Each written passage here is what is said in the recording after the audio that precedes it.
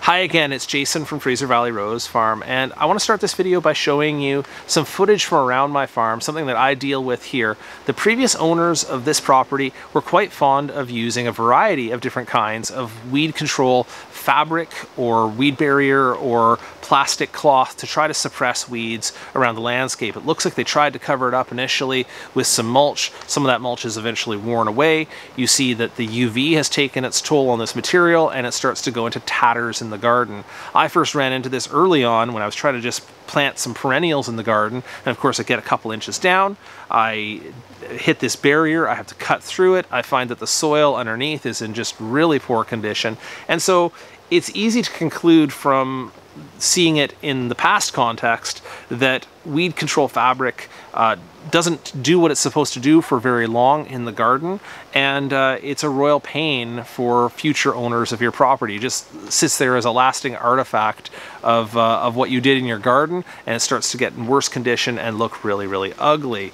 So that being said, there are times when ground cover fabric can be useful. I use it in production situations for my nursery, and as a nursery barrier on the top of gravel or on the top of soil, it does serve a great purpose of trying to keep weeds and soil-borne pathogens away from the crops that are above it. But in the landscape, covered with mulch, it's a very, very short-term solution. Now you can see in the video that they used a wide variety of different landscape cloths. The one you're more likely to run into these days is this fairly thin stuff. You can get this at the hardware store. It's very light, very thin, semi-permeable, looks like the water can go straight down through it, and the water will go down through it, but the organic matter won't. And so I'm going to show you some footage here where I dug away in my regular garden with just mulch in it. And you can see that what happens is that organic mulch at the top begins to break down and it starts to improve the condition of the soil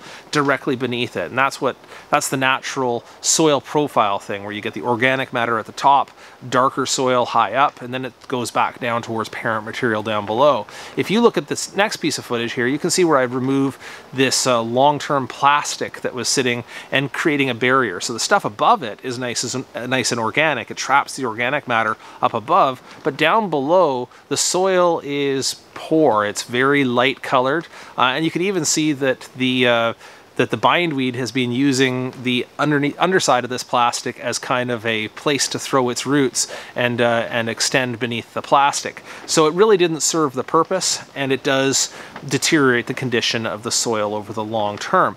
Now, where is the appropriate place to use landscape fabric like this? Well, I guess what I will say is you get the benefit of it early on. So if you have something like a perennial weed that's hard to control, something like couch grass or that bindweed I was just mentioning, you can get short-term control over those weed problems by raking away the area, covering it with a landscape cloth like this, and then mulching over top of it with wood chips. For a short period of time, that will control your weed problem. Over the long term, this stuff starts to break down. The more persistent weeds will find their way through it, and like I mentioned before, the organic matter that accumulates above it starts to break down, and that organic matter that starts to break down becomes a place where all of the new weed seeds that drop up above, all of the spreading weed seeds, actually just move in anyway. So you've basically lost your control of the weeds in that circumstance. Now let me show you a quick comparison between this cloth and the ground cloth that I use for my nursery and how they're used. Quick comparison here before I finish up is this is the stuff I found at the hardware store, and I hope you can get a good shot of that. It's basically almost see-through. It's very light, it feels very tear resistant, but it's very light and isn't going to last very long. It's going to break down in the landscape fairly easily. The other one that I want to show you is this, and this is the one that I've used as the ground cloth in this greenhouse here. And you can see on this one, I mean, that's a very heavy material in comparison.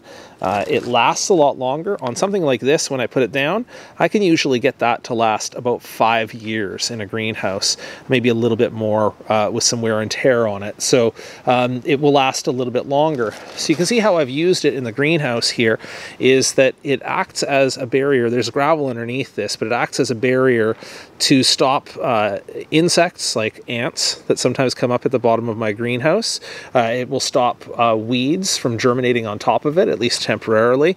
So it makes it a little bit easier to control the soil-borne pathogens and the weeds that could come into this greenhouse. So in this circumstance, very appropriate.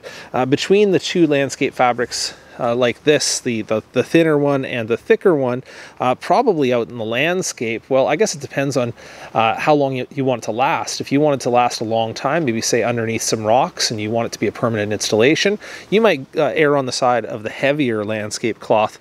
I think in general, it's probably a good idea to stick away from the pure plastic ones. That's what I see as old ones in my landscape that were just this impermeable plastic, and I think it just does a number on the soil. The water can't pass up and down, and so it's a real mess. Plus it gets very brittle over a length of time. That's all I have for you today on landscape fabric or weed control fabric. I think I'll entitle this video something along the lines of long-term pain for short-term gain, because that's my viewpoint on it. I just don't see it as a long-term good solution in the garden. Of course, if you have a different viewpoint on that, if you've had some success using it, love to hear from you. Drop your comments down below the video, and thanks again for watching.